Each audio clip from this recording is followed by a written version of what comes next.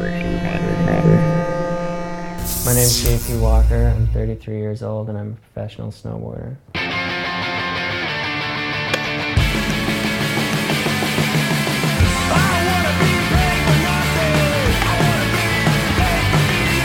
We work for it, he doesn't. It was pretty shocking, like the first couple times people saw like how gnarly that kid was and how much he was going for it. Mentally, I mean, obviously he's like hard as iron, so it's like breaking that is just tough. I can see him going on and forever.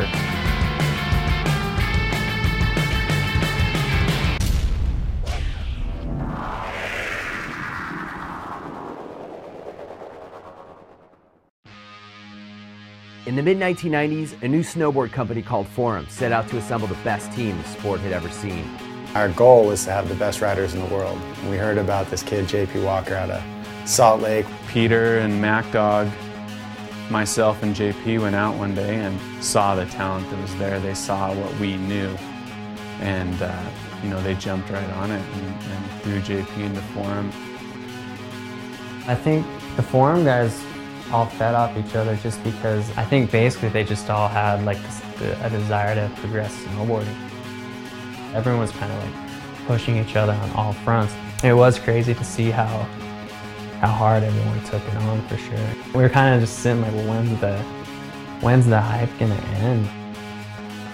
One year it was just like, dude, whatever happened to JP? And then all of a sudden, like, boom, Simple Pleasures hits, and it's just like, whoa. Walker's annual film segments were soon among the most heavily anticipated in all of snowboarding. I felt like I was hitting it, was like taking it like one step further. Like I remember my part for True Life, I decided to have no park handrail footage. That was like kind of like a big statement I made, like this is how it's gotta be. And he would just do it until he got everything perfect. And he would push himself really hard. The consequences on a lot of the drop-off rails and big kink stuff that they did was heavy. Over the course of 15 movies, Walker is credited with developing more than 30 tricks. But as his legend grew, Forum struggled. In 2007, Walker parted ways with the company. It was harsh politics, and it was things said that shouldn't be said. It was one of the great legends of snowboarding being dealt with like he was just some kid off the street.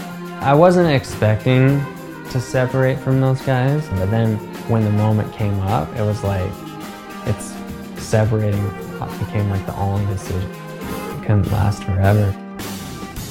Walker soon found a home on the new brand Stepchild Snowboards and began work on MacDog's landmark film Double Decade. But his career challenges paled in comparison to those his family faced. I knew my dad was sick. He got diagnosed with that pancreatic cancer. So coming through that, and then my dad was getting like worse and worse. January 2nd, he passed. That was all happening while I was trying to film this, like, Don't Count Me Out, 20 years MacDog anniversary video part. You know, I'd never seen JP show pain like he did then. He was more driven and more focused through his like gnarly, stressful times with his dad and everything. Like, he would pop in for a session, get the gnarliest hammer, and then just be like, okay guys, I gotta go. It doesn't really get any more like pressure than that, I guess, you know. And like I felt it for sure.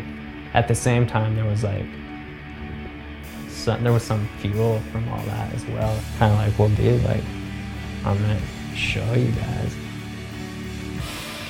Walker began the winter of 2009 differently than any that had come before it. First day, JP shows up and he just locks into a switch backside 50-50 on the rail. And I just noticed, I was like, he was just riding switch. And then he kind of told me, he was like, yeah, I'm thinking about just riding switch all year. And I started doing all this crazy stuff. Like I started like brushing my teeth with my left hand, and I started eating sushi with my left hand, and just all kinds of stuff to try to like mix it up. And because I was like, dude, I'm gonna get into some uncomfortable situations. When This Video Sucks dropped in September 2009, snowboarders watched Walker's segment in awe. At 33 years old, he's still among the most innovative riders in the sport. In a movie of kids going both ways, he closed it out. Only switch tricks, like still had the sickest part. I've actually given quite a few kids a bunch of crap about that. I'm like, dude, Guy's like over 30. JP's taking you guys out still. What's happening? Going through all that stuff, it made me realize more than ever that I love snowboarding. I love going on these trips, and I love standing in the middle of some weird-ass city trying to like jump down a handrail in the middle of the night. You know, it's just funny. It's dope. It's like the sickest thing. Seeing him now, it's just, you know, my impression of him is just, he's the best that's ever been.